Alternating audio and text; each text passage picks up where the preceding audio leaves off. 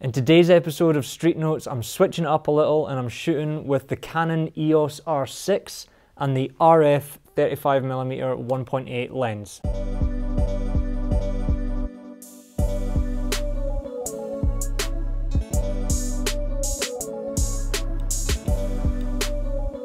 So this video covers 2 different days of shooting. The first part here is back in December, really the first day that I'd ever taken this camera out to shoot personal stuff with. I'd only ever used it for wedding work before.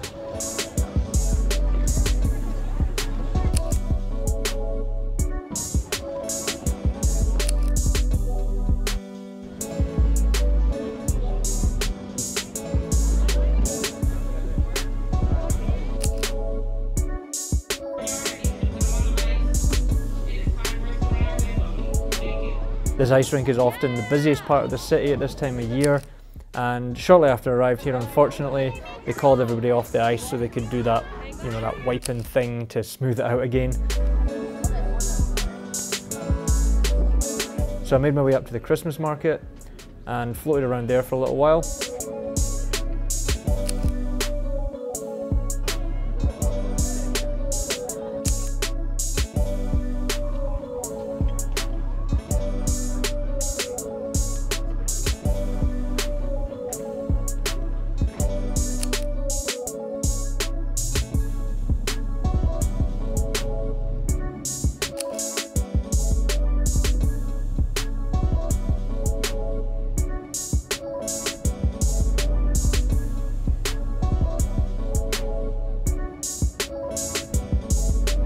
Didn't actually stay out too long to shoot on this day.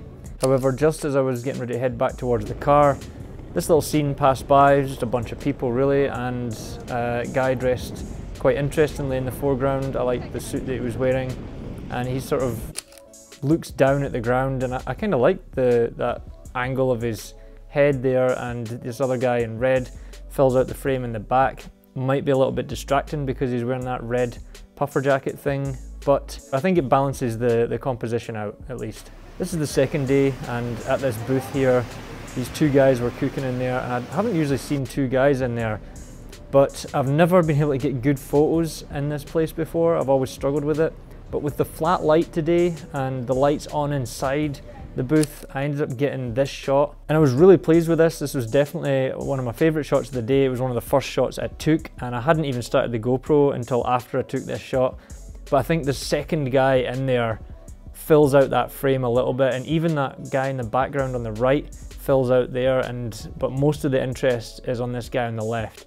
Now the other thing I noticed about this camera is it spits out really nice JPEGs, and this one is the RAW file, but you'll see here is the JPEG, and I actually think that is a little bit more natural looking than the RAW file.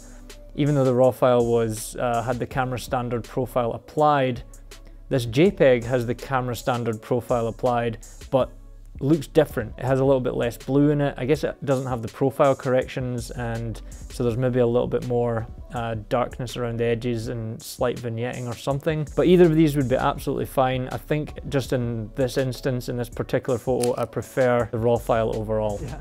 This cow thing has always grabbed my attention, but unfortunately, every time I'm in Denver, the light's coming from that side, or it's just not on the cow at all. And today it was hitting it, and I was just trying to figure out some sort of composition. And as this guy walked past wearing kind of a cool hat, he's also dressed in blue. There's a kind of complementary color thing going on here, but he's also in a similar tone. He's in a blue tone, which is the same as the cow's head. It's kind of weird. I think there could be something much better here. Walking up some side streets is not something that I do a lot of the time, but we decided to take this side street here, and there's this restaurant place and a kid standing on his dog's leash outside it. The dog turns and looks at us, and I like the shapes and the light here. This is the JPEG, which is very similar to the RAW file again. It's slightly more muted colors, I would say, maybe a little more natural. I could go with either this or the RAW file again. And then I also just processed an extra JPEG with a cloudy white balance because I thought the first one might be a little bit too blue.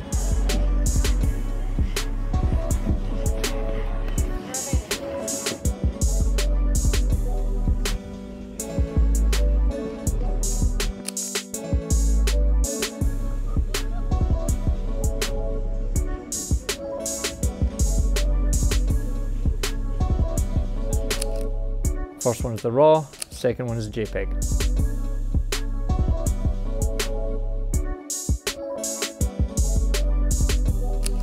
First one is the RAW, second one is the JPEG.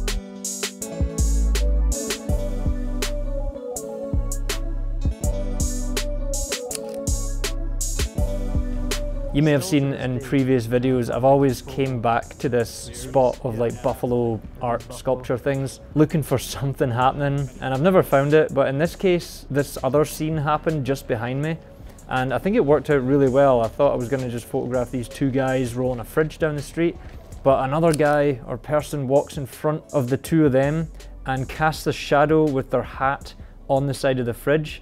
And I think it just fills it out nicely. It makes it a little bit more difficult to repeat. And here's the JPEG version, slightly darker. I again think I still prefer the RAW. Now turning back to these buffalo, I thought to myself that the light was actually okay. I've usually looked at it from the other direction, waiting for the sun to hit it to find a composition that way. But my mistake was that the best background I think is actually on the other side of the street. Kind of worked out quite well, and there was a bit of bounce light from a building in the background that was putting the light back onto the buffalo here. So maybe there's a sort of abstract composition can be made here. And this isn't the one that I came up with it straight away. This was after many shots. I just couldn't find the exact moment because all the GoPros just staring down at the ground at the camera, unfortunately. And I just can't believe that in the 2 years almost that I've been shooting in Denver, I never thought to just turn the other way and try and make a composition without the sun having to be on the thing. Like, it can be in the shade and that's okay. And I think this turned out well. And there's also the JPEG here, which also looks very good, and either this or the RAW file I think would be just fine. So I'm having a bit of a time deciding whether I like the in-camera JPEGs or just a mildly edited RAW file from the R6.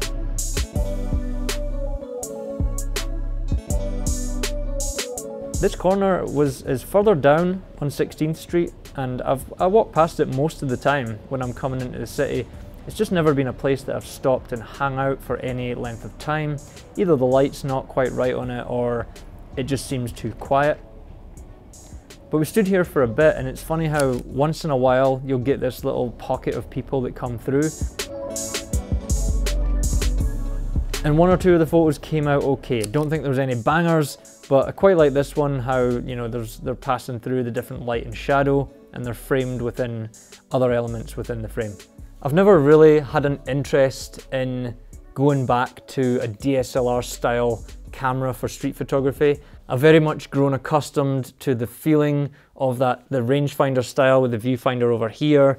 Doesn't really cover as much as your face. It feels different. It feels a lot different to me, at least, using something with a viewfinder in the middle, which is ridiculous because it's literally about an inch difference. And as much as this camera is very small for DSLR, like compared to the 5D Mark IV, which I'm filming on today, but it's not small compared to most of the lenses that I've been using for the past couple of years for street photography. So for me, and what I think is some level of social anxiety or something, this slightly bigger setup is taking a little bit of getting used to. However, in practice, when I was out there, I didn't really see any different of a reaction from people than I did when I was shooting with the Fuji X-E4 or the Leica or anything like that. Although I do think with something like a Ricoh GR, you're probably going to get ignored for longer with the GR, or just be taken less seriously or something. So all that being said, I'm not going to give up using this for street photography this year.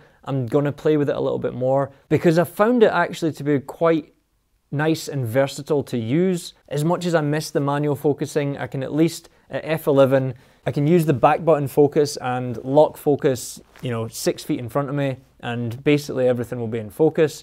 And if something comes close, or, you know, I want to focus on someone in the foreground or something, I'll use this other eye focus button and it'll just pick out that person, or I can focus and recompose or whatever. And while I would rather just do that to know that things are in focus with a focus tab, I don't know, it's worth a try. I'm going to experiment with it, is basically what I'm saying. I'm not saying it's better or if I like it more or not.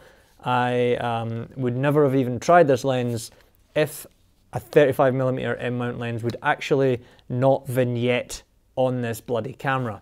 Any 35mm M mount lens has had this purple fringe around the side. A regular vignette would be correctable, or at least you could live with it, but this purple fringe with 35 or wider just throws me off too much. So anyways, more videos with the Canon R6 coming up at some point. However, first of all, I'm going to get hold of the GR3X and play with that for a little while, because I've got a feeling I'm going to want to buy one of those. Alright, thank you very much for watching. Like and subscribe if you haven't already. And drop me a comment down below, let me know what you thought. And I'll see you in the next video. Cheers.